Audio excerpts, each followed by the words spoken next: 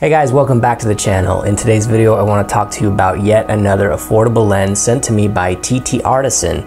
This time we have the 23mm 1.4 specimen, and I had a chance to take this little guy on a recent adventure for spring break, and this was one of two lenses I took on that trip. As you know, I really like doing that. I like plopping a lens on a camera that I've never shot with, using the auspice of reviewing that lens to give me some much needed motivation to take a lot of pictures and to capture cherished memories. So I'm grateful for yet another excuse to have motivation to take photos. But this lens, it's a little different than, I guess the way that I'm going to talk about this lens, you'll notice, is a little different than the way that I talked about a lot of the other TT Artisan lenses. Of course, I've been doing this for years, and as you probably know, I have no qualms about taking interesting and affordable, strange, or just whatever really lenses with me. Most of the time, I'm not too picky, and certainly not for documentary style photography. I'm not too picky. I don't have to have precise optical precision and lenses that cost thousands of dollars to be happy, and I don't mind manually focusing, which this lens provides only manual focus option. Of course, it's not going to give you any autofocus like all of the other TT Artisan lenses heretofore. So like I said, I don't mind character lenses or lenses that are less refined to add a little bit of flavor.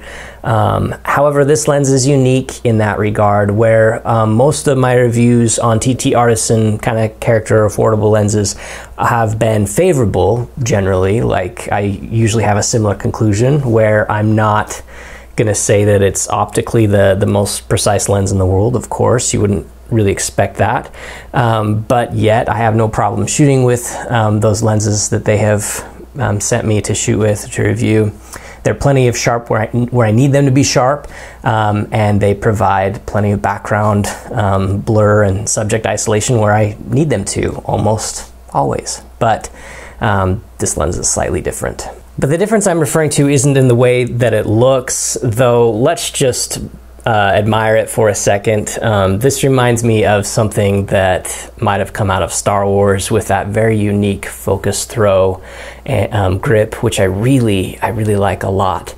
I know it's probably not for everyone, but I think it's super fun and it feels very nice, and the throw is really well damped. It feels good, just the right amount of throw, and it feels good. The aperture ring is pleasantly clicked, where so many Chinese lenses these days, they have that declicked aperture, which I really don't like. Doesn't give that haptic feedback. This one does have the pleasant detents that you'd like to have. However, that aperture ring really isn't the most substantive thing I've ever tried, but it's fine. But the unique build aside, the thing that makes this lens most unique compared to all the other TT Artisan lenses I've tried so far is the image quality, which sadly is unusable at the wide aperture for me. And the reason it's so bad is because of what it does with the focal plane. Now, I know that there is a term for what this lens does, but for the life of me, I can't recall what that term is, and Googling failed me tonight. My powers of Google were not strong. So if anyone can help me out in the comments, I'd be appreciative. I'll pin that comment if we can find the exact term. But basically what happens, and what I'm seeing when I shoot with this lens wide open, is that the way that the lens curves, it brings back areas in the background to be in focus again.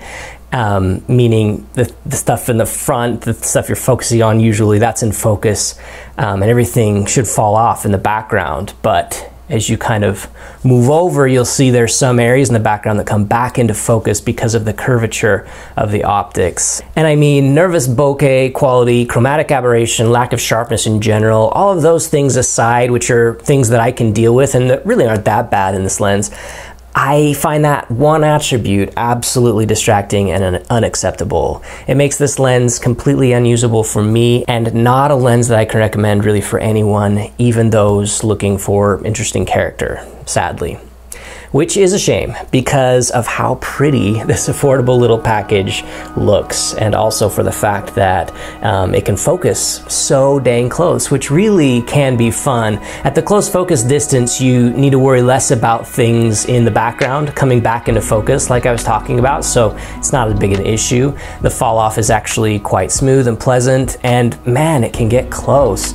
While I can't find the official reproduction ratio of this lens online anywhere in documentation, it does look like it's somewhere around just over maybe a 1:2, which makes it almost a macro lens, so that's really cool. So if you want a really cheap near macro lens, or if you never plan to shoot wide open with this thing, and where you want pretty much everything in focus all the time, then it's fine. You'll get a lot more distortion than you will with more precise lenses, but that's easy to fix in post. And things are fairly sharp when stopped down, and I'd have no problem using this for more static landscape shots that aren't necessarily anything for professional or print use.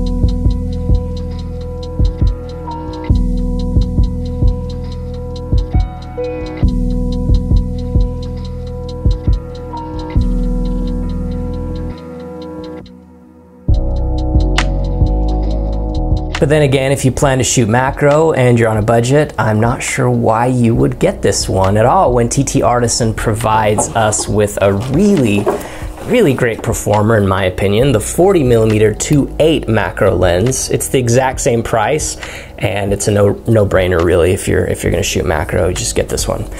So I can't think of much of a reason at all to go for this. There are going to be many 23mm lenses for the same price or less of the vintage variety that you can adapt to Fuji, and you'll get far better results. But that's all I've got on this lens. Short little review. Sadly, not the one that I'm going to be highly recommending to anyone, but I hope you enjoyed the video anyway and that the photos were somewhat interesting. But as always, remember to do good with your cameras, and we'll talk to you again real soon.